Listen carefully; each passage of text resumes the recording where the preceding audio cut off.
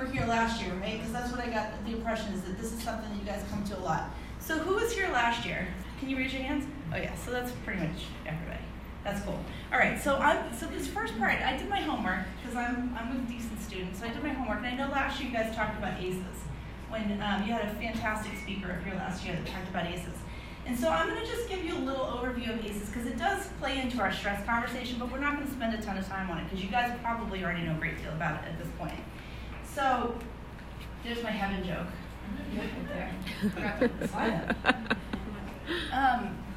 So when we're talking about trauma, this is the ACEs piece that you guys learned about last year. You know that there's big T and little t trauma. There's the big catastrophic events, and then there's the chronic, cumulative, complex trauma that's ongoing neglect and abuse and that type of thing.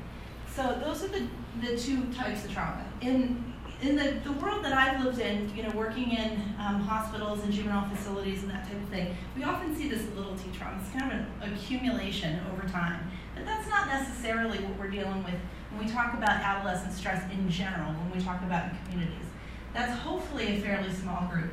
So you guys talked a lot about ACEs last year, and she did a whole presentation. She talked about these 10 areas in the Kaiser Permanente study and how it's the largest public health study, 17,000 people, and it has its limitations. But it's a great talk. It's a great starting point when we want to talk about trauma. But ACEs isn't necessarily all trauma, right? Some of the things on here are stressful, but they're not necessarily traumatic for everybody, right? I think a fair amount of us have been through either our parents got divorced or we've been divorced, and that's a very stressful, and it can be traumatic, but it's mostly a very stressful event, right? But another piece that I really want to point out is the substance abuse piece. It says substance abuse, and that's not the language we're using anymore, so it's substance use piece. But substance use is very stressful in communities and on children and in families and that type of thing. And I want to kind of connect the dots with this average childhood experience that's up here, but it also contributes to a lot of these other pieces on here, right? Law enforcement knows that because you're probably dealing with a lot of that stuff. When you respond to domestic violence calls, probably more often than not, someone's under the influence. True? Not true? True. Yeah, true. So, so there's a lot of pieces there. I don't want to spend a lot of time on ACEs. So that's kind of our overview. There are 10 categories. We also know that ACEs contributes to a whole bunch of really unpleasant things, including an increased substance use, right? So folks that have a high number of ACEs are often more likely to have substance use themselves or substance use disorder themselves later in life. And the more ACEs one has, the more risky that behavior becomes. And often you see people, the more ACEs they have, the more you start to see intravenous drug use and pretty chronic substance use issues. I'm working with an organization right now that's trying to correlate the ACEs score with what types of drugs people are using, because they're seeing a lot of people with 8s and 9s and 10s on their ACEs scores using a lot of cocaine right now. So I know we've been really focused on the opiate use, the opiate crisis, but we're starting to see stimulants kind of come back in the picture, and it depends on the communities. So anyway, so that's that. So we're going to kind of leave ACEs behind. We're not going to spend a ton of time. So what I asked, and what Celeste asked, and what you all asked is, what are teens stressed about? And this is where I was going to ask you guys. You guys are going to do something on it in a minute, right? The youth in the room. So what I did is I looked around and I asked questions, and I asked Celeste to do, forgive my voice, by the way, I just got over a cold, so I don't normally sound like a teenage boy going through puberty, but today I do. So thank you for laughing at that too. So anyway, so I asked Celeste to find out from the kids what the kids were saying or what the teens were saying they were stressed out about. And then I looked at what teens are stressed out about around the world and across the country. Interesting how the number one thing, and this list, by the way, that says U.S. teens and all teens, the list was actually taken from a group of teens in Australia. But it matched up with what the teens in the U.S. were saying, and strangely enough, it matched up with what the teens in Raymond were saying. Number one stressor was school. And that's kind of a broad thing because there's a lot of things that happen in school. And so what I started kind of drilling down with my closest friends and people that I know that have adolescents at home is that there's a lot of things about school that stress kids out. So it's not just exams, and it's not just the pressure of getting good grades and all the rest of the stuff. Some of it's, dealing with your friends. Some of it's whether you're getting invited to places with your friends. Some of it, there's all kinds of different stressors. And what happened, and what's different from when we were kids to what's going on now, it's not that we didn't stress about those things when we were kids, way back in the Stone Age.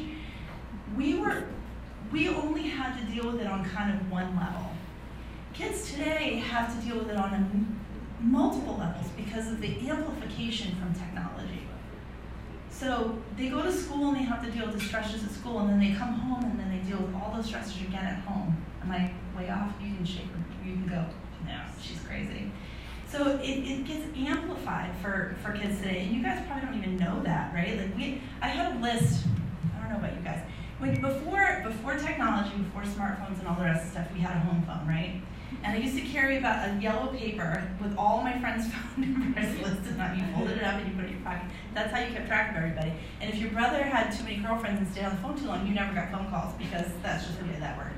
And so then you had to worry about, does nobody like me, or is it they just like him better, or what? But now, there's instant information about what's going on all the time, and who likes you, who doesn't like you, and who's giving you crap, and who's not giving you crap. And it's just, and I want us as adults to kind of really think about that. We didn't have that kind of echo chamber, that kind of instant feedback all the time of what's going on all around you. So homework in school, but there's also a lot of other parts of that. So I want you to all to notice too that your Raymond teens, the second highest stressor, were their parents. I'm just going to say that out loud. Parents. So as much as I love that you're all in this room, you also cause a fair amount of stress. Notice that's not true for anybody else. No, I'm just kidding. So number 3 on the U.S. teams and all teams with social relationships. And that, again, that's true for your Raymond teens. That's true for teens all over the world. And we'll talk about that in a little while, because I'm going to talk to you about kind of adolescent development, normal adolescent development in a minute, and how that kind of contributes to all of this stuff. So that's what teens are stressed out about. And from what I understand is the teens that are coming up after me are going to talk to you more about that. And I think that's wicked cool. And I love that we have teens in the room, because so often we find ourselves spending time talking about what teens' needs are, and we don't include it in the conversation. And fundamentally, that seems just bizarre. Why would you talk about people and not have them present? Anyway, so I'm going to spend a couple minutes talking about stress and toxic stress or chronic stress. So, is stress good or is stress not good? Who says stress is good? Raise your hand. Is stress good? Who says stress is not good? Raise your hand. Not good. Okay. Well, that's interesting. It's about a 50-50 split. Some of you are more stressed than others, I'm assuming. But yeah, so stress in and of itself is actually essential. Human beings would not have survived to this point if we didn't have a stress system in our body. Because the stress system is fundamentally, sorry, I'm walking around a lot, huh? Sorry, and I'm going to keep doing that, because that's stress, right? Anxiety. So stress fundamentally, everybody has a stress system in their body, by the way. In case you didn't know that, you all have one. So congratulations, well done. But the stress system, fundamentally, its purpose is for what? Does anybody know what the stress system is for? Survival. So if you didn't have one, you wouldn't be surviving. So stress is the body's way of preparing you to manage emotionally challenging, physically demanding, or life-threatening situations. So when we were like cavemen back in the a million years ago, whatever, and we had this stress system in place not to deal with 30-year mortgages or whether your best friend likes you. We had stress systems to make sure that we could get away from the crazy tiger or the bear that was going to eat us. That was the purpose of it. So the stress signals your body to release all the necessary hormones and align your systems to allow you to focus, increase your physical strength, increase stamina, and increase alertness. So that you can fight or flight, right? So you can get out of the way or you can beat up the bear. I don't advocate beating up bears, but if you have to, you have to. Stress can help you to complete tasks, increase motivation, and accomplish difficult goals. Like I said, stress is wonderful for being able to stand up in front of 150 of your closest, dearest friends in New Hampshire, where I've never met before. I've been in New Hampshire, just not here. The problem is, in the place where most people get really hung up, in the place where most people talk about stress is not being helpful, is when we get into this place called toxic stress or chronic stress. You guys heard of this before? Yeah. And so our bodies were built, because I don't know if you've heard of Robert Sapolsky, I always say his name wrong. So Robert Sapolsky is a researcher from Stanford University in California who did this. He wrote this great book, and I love the title of it, called Why Zebras Don't Get Ulcers. Have you heard of this? So he spent 30 years in Africa studying baboons to look at their stresses and all kinds of things. But the first thing he figured out by studying baboons is that, number one, he doesn't like baboons. Yeah, baboons are kind of jerky. They're not very nice to one another, but they're very similar to humans in that they can get all their food needs met in a couple of hours. So they spend the rest of the day just aggravating the crap out of everybody else in the baboon troop. But what he says is that the stress system is meant for about 3 minutes of screaming terror, which is followed either by you've been eaten by the bear or you're dead. I mean, you're dead or you've gotten away from the bear. So stress systems are meant to be turned on for a very short period of time, and they move all of your resources out to your limbs to make sure that you can fight or flight against the bear or the dragon or whatever. I like dragons, but so we'll just go with dragons. So, but they're not meant to be turned on and left on indefinitely. And we live in a society now where we turn on our stress systems for all kinds of crazy stuff, including, as young people, what's going on at school, and exams, and making sure that you get enough playing time on the field, and global warming. Kids are really, really concerned about global warming right now. Did you know that? They're really scared about it, is what I'm hearing from folks. They're really concerned about a lot of things that you'd be surprised that they're concerned about. But we turn on these stress systems and we leave them turned on for long periods of time, and this is what we call toxic stress. And our body wasn't built for that. Our stress systems were not very specific in their approach. They were very generalized because we didn't, 1 million, 2 million years ago when we were developing as human beings, they didn't know anything about the internet yet. I know, call me crazy, they're old, but they didn't know anything about 30-year mortgages, and they didn't know about traffic jams, and they didn't know about football teams and whether you were going to, get invited to a party locally with all your friends. So toxic stress is, through the release of the hormone cortisol, changes the brain. It shrinks the hippocampus, which is responsible for learning, memory, and emotional regulation. When you're stressed, is it easy to remember things? When you're super stressed, it's hard to remember things sometimes. Well, guess what? There's a reason why. Because this part of your brain over here, the hippocampus, not a hippopotamus, the hippocampus is part of this limbic system down here, and that is responsible for this learning, memory, and emotional regulation piece. When you're super stressed, are you calm and rational? I'm not. I'm not calm and rational a lot of times, but I'm calm and rational most of the time. So this part of the brain is being super affected by that. Also, the prefrontal cortex, just this part up here, which is responsible for executive function, like getting things done in a linear fashion and understanding consequences and that type of thing. That's also affected. In the amygdala, the kids, when I talk about this, the kids refer to that as Queen Amidala, but it's Star Wars reference. Thank you for laughing at that too. I think I'm going to take this on the road. Okay, so the amygdala gets hyperreactive, and the amygdala is all these are part of what they call the limbic system of the brain. And the limbic system is responsible for your emotional response to the world. And so when you're super stressed about things, your amygdala becomes more reactive, and it makes things just feel overwhelming sometimes, and it makes your emotional systems just a little bit more sensitive.